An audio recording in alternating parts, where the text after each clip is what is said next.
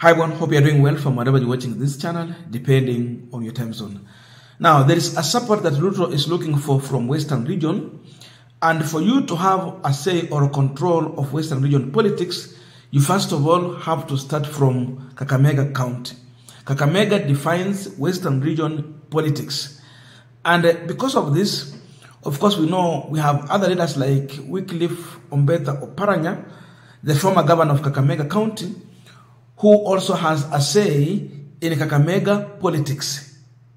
He is in Azimio as of now. And we know how Oparanya managed to deliver or help Raila Odinga deliver the Kakamega County, part of Busia and Vihiga County. At least for Bungoma and Trans Nzoia, there is some kind of difference.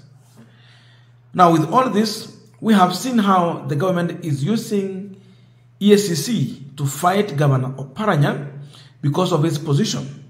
Now they are using EACC to solve political differences.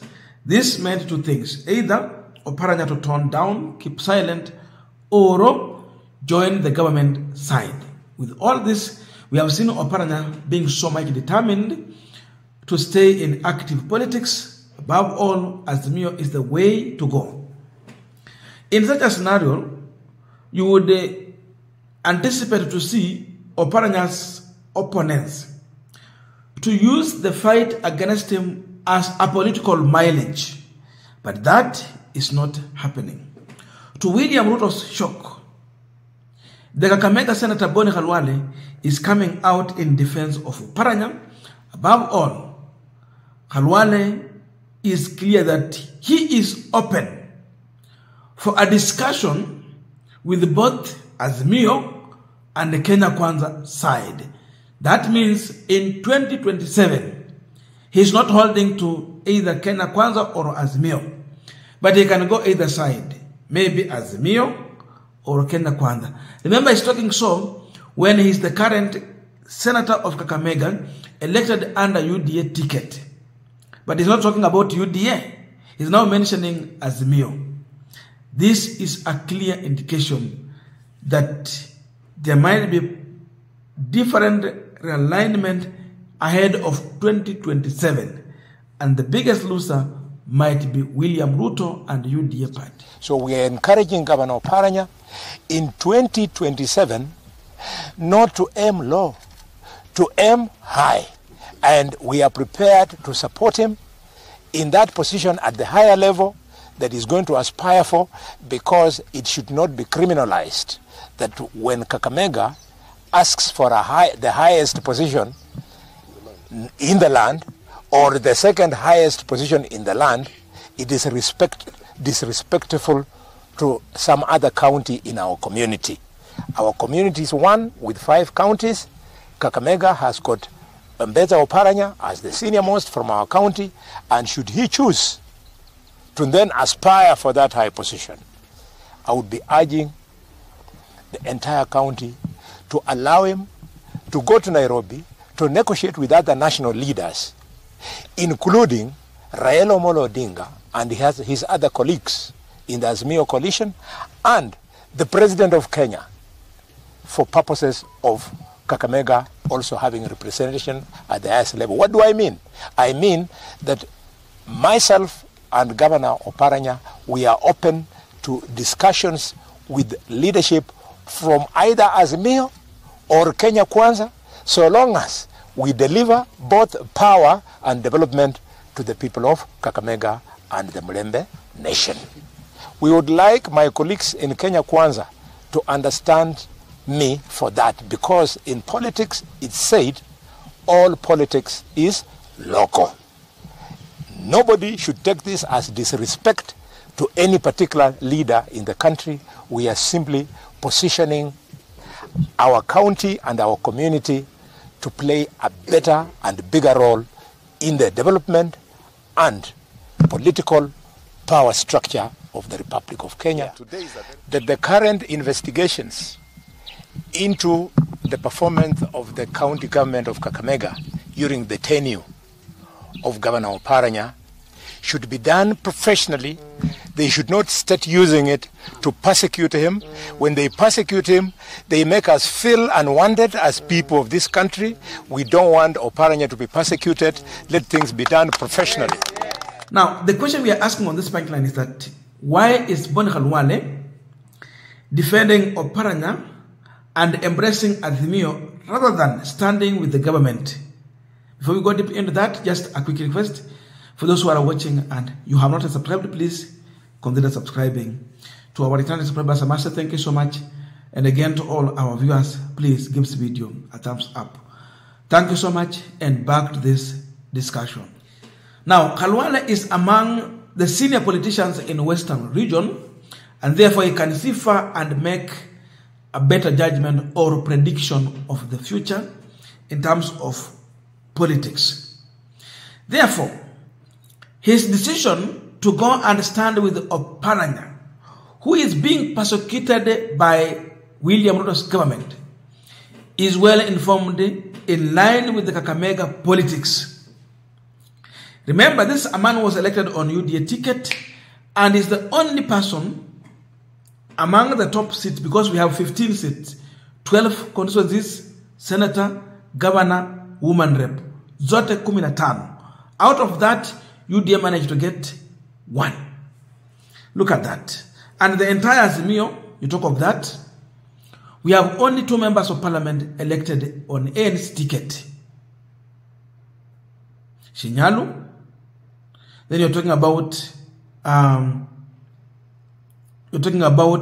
Kabaras something there. 2 members of parliament. So out of 15, Kenya Kwanza has only 3. The rest is for ODM, that's Azimio, because I know the DPK party has 1, Peter Selassie.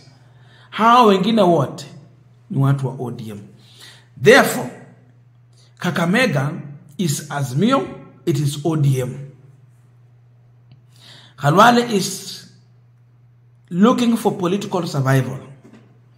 And you cannot survive when you engage in a fight against the majority when you are the minority in that area. So Khalwale represents the minority. The best way for him to survive is to go against the government and stand with the people, stand with the majority. That is what he's doing there. Ingekuwa ni UDA iko na wabunge wengi, wako na wengi, hakuna vile angekuja kumaliza muda wake to come and talk of Oparanya or try to defend him. It will not happen so. But his decision is well informed by the current politics in Kakamega.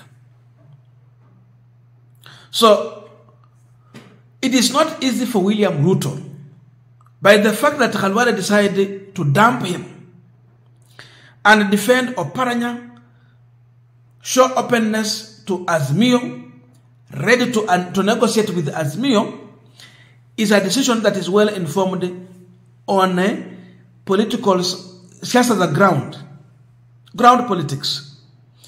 So if he thought that intimidating Oparanya is going to give him away, maybe Oparanya to realign, come to Kenya Kwanza, now the opposite is happening. Instead of Oparanya joining Kenya Kwanza, his ally, Khalwale, is joining Azimio. So who is losing in this war? William Ruto becomes the biggest loser. Because Khalwale thinks that, or believes that, it is better when the mahali kuna watu. Watu wako kwa ODM na Azimio. People are not happy the way Oparanya is being treated.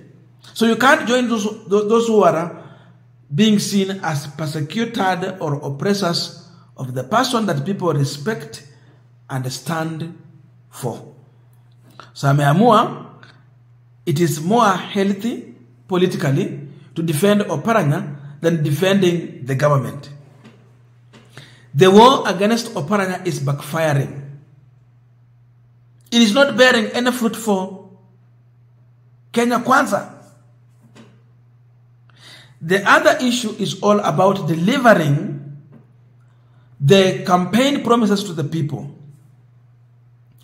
Kenya Kwanza has failed in all the promises they gave to people. Anytime they walk anywhere, they are being viewed as liars.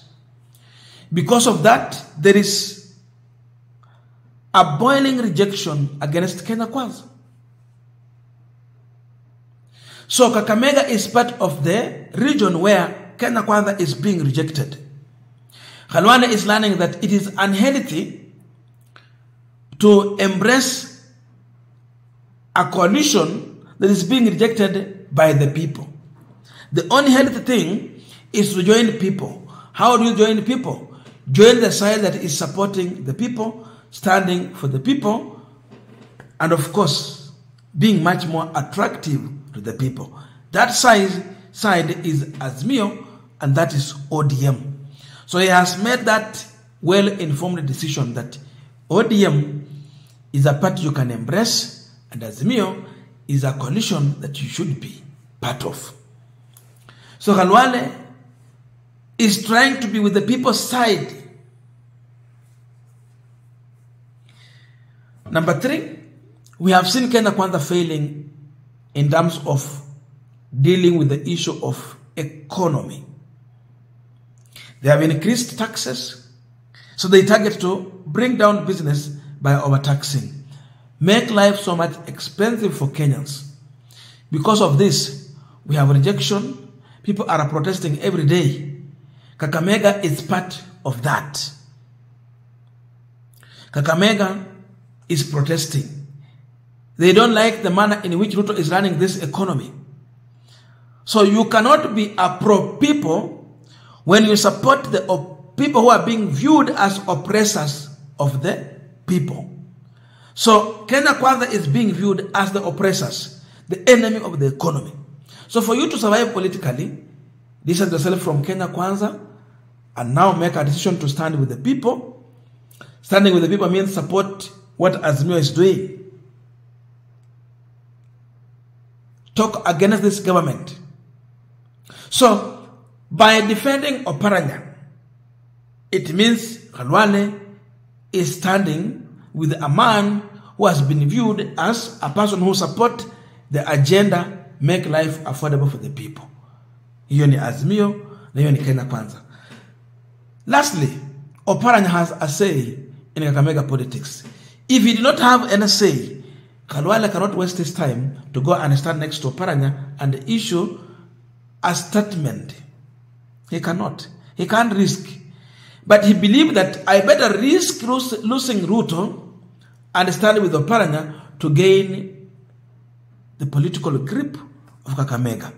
Remember, even during campaign, at one point, Khalwale came out and begged Oparanya to ask people to vote for him. Oparanya did so. Oparanya did so. So to some extent, they are also friends. To that level, you can't just allow your friend to be persecuted when you are watching. At times, you stand out and defend him. That is what all Khalwale is trying to do. I don't know your views, but I see Khalwale soon dumping Kenya Kwanza for Azimio. Let us meet in the comment section to continue with this discussion.